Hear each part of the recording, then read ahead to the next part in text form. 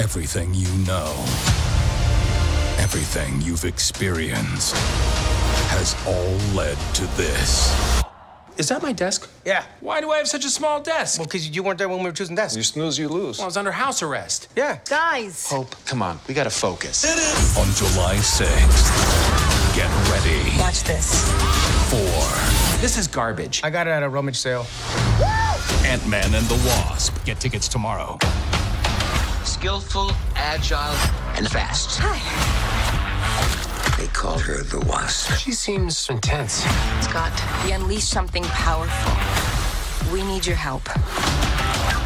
Oh boy, you owe us. Ant-Man and the Wasp teaming up.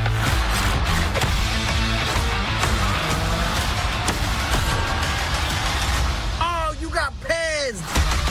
Ant-Man and the Wasp. Everywhere July 6th. Hey everybody, it's Charlie. I love the way that they tie that to Infinity War. This is the biggest thing you've ever been waiting for. And then he points to like his crappy little desk. Like, oh, I was under house arrest. Winking at everyone from behind the camera. Yeah, that's why I wasn't around for All the Ashes just a couple months ago. If you didn't see it, because they're on the press tour, they also did talk a little bit about Avengers 4 and Infinity War. I'll put a clip of that at the end of the video. It's kind of janky, but it is funny to watch them try to answer questions about Avengers 4.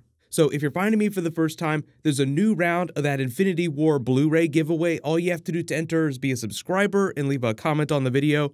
As I'm posting this video, it's Father's Day, so of course everybody's posting memes. Probably my favorite one is Spider-Man and Iron Man because he has sort of adopted Peter Parker within the MCU, even though they haven't really played it that way in the movies. I expected them to go there a little bit more during Infinity War, but it's still kind of at arm's length. Like they made the Batman joke, is this your ward? Like he's his Robin? No, that's not our relationship. And then you have the whole tip-off about Tony Stark thinking that he might be having a child with Pepper Potts. So like, okay, wait a minute. What are they trying to imply here? Last night, I dreamt we had a kid.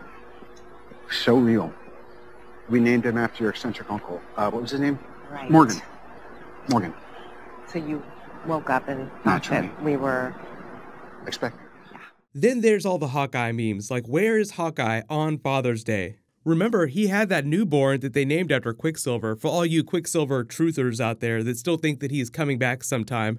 My other favorite thing about this, too, is the Matchbox cars that he just grows up. Like, he opens the container, they need that van, so he just pulls it out like it's a toy car. Of course, that totally makes sense that he would do that if they've been doing it with this building this whole time. I think the thing they've really done with the Hank Pym character is lean a little bit more into the comedy of it. Because when they first introduced the character during the original Ant-Man movie, I think they were leaning more into the comic book Hank Pym. They implied he had this crazy temper, and it was a little bit darker. Now they're leaning more into like he's the funny old dad man who used to be this Tony Stark level industrialist with his crazy Pym tech.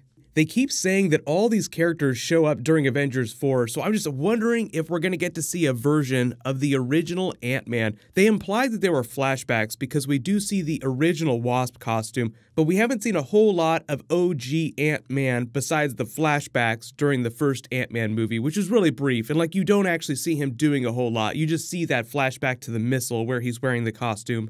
But by all accounts, the suit that Michelle Pfeiffer is wearing in all these promo posters make it look like she is a badass in this film. So if one of the two of them is going to be doing anything cool, it's probably going to be her.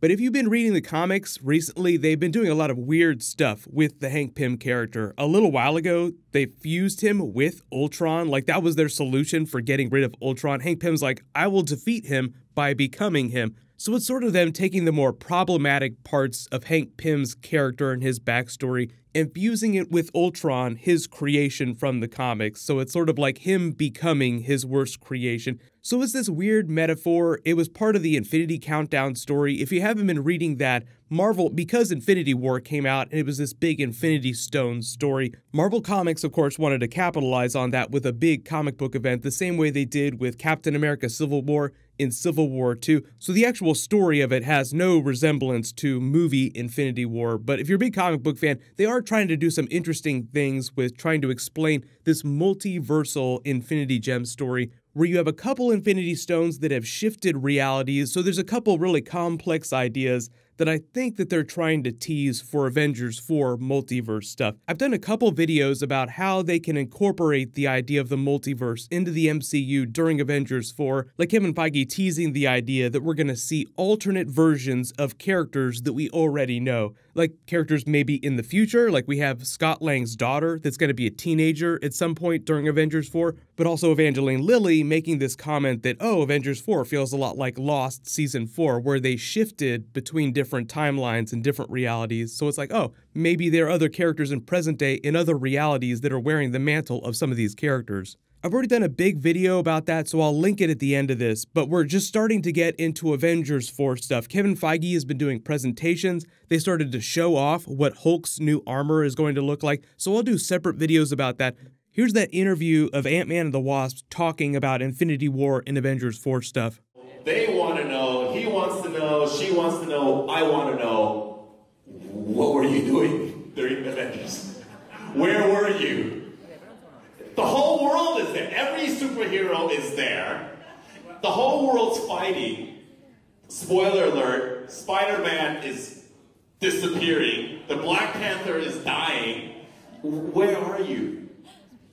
Well, it's a great question.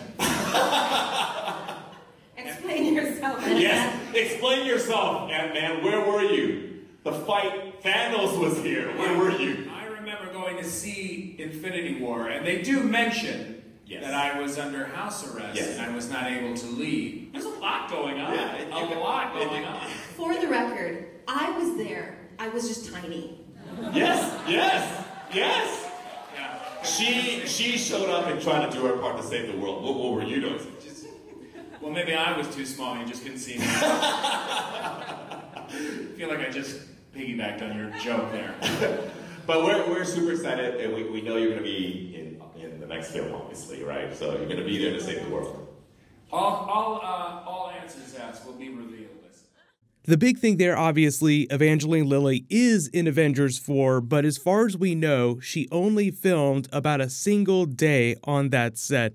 Then the Winter Soldier has also talked about how he had scenes with Janet Van Dyne and Hank Pym, so pretty much every character you can imagine has scenes, or at least one brief scene during Avengers 4, but some of that is probably very brief, like a couple frames, big wide crowd shots. So when they talk about people having scenes in Avengers 4, just remember that can mean a lot of different things. But leave all your requests in the comments below, and I'll name a new giveaway winner when I post new Marvel. There's an award show that MTV is doing on Monday. I think it's the Teen Choice Awards, where a bunch of Marvel actors are presenting. Aquaman is going to be there, so there might be a couple big trailers dropping. If anything does, I will totally do a video for it. But click here for that Avengers 4 video, and click here to learn about all the big DC stuff that dropped this past week. Thank you so much for watching. Everybody stay awesome. I'll see you guys tonight.